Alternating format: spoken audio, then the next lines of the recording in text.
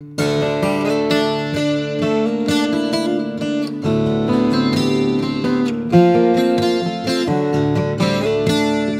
to our devotional series on the book of Exodus. Today we're in Exodus chapter 5, verses 10 to 14. So the taskmasters of the people and their foremen went out and spoke to the people, saying, "Thus says Pharaoh, I am not going to give you any straw. You go and get straw for yourselves wherever you can find it, but none of your labor will be reduced."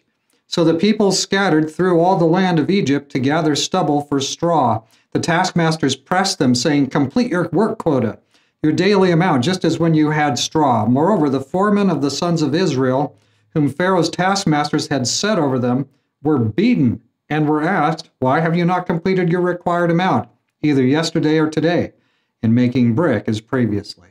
So in the work arrangement, there were crews, sets of workers, groups of workers, and over each group of workers here, you had a Hebrew person who was a foreman over that group of worker. Each group has that setup. And then over the Hebrew foreman was an Egyptian taskmaster. And of course, they were doing a lot of tallying and making sure we had made this much production, this many bricks, hauled from here to there and made this way. And with having to gather the stubble and just the little bits they could find for the straw, they couldn't keep up.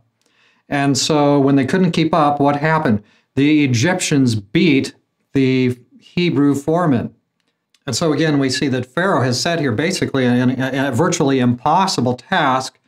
And meanwhile, in the Bible, we find out that Jesus says, "Take my yoke upon you. My burden is easy. My burden is light. I will work with you."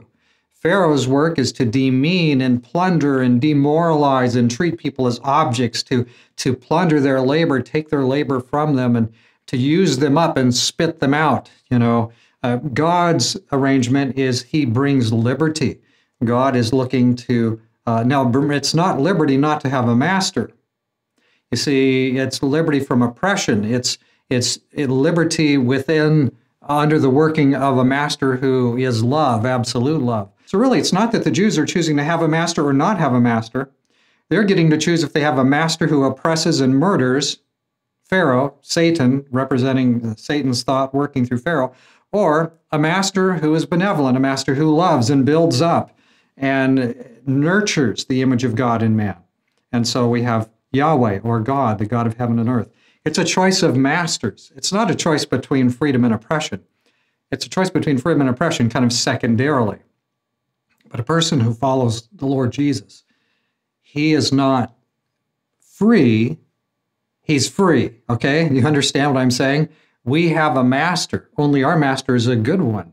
Our master builds us and helps us. So that's the choice. That's always been the choice, and that's what's going to play out here in Egypt. So let's watch as we carry on with this experience. So this is the first request has been made. Pharaoh said no, and we'll carry on to see what happens next.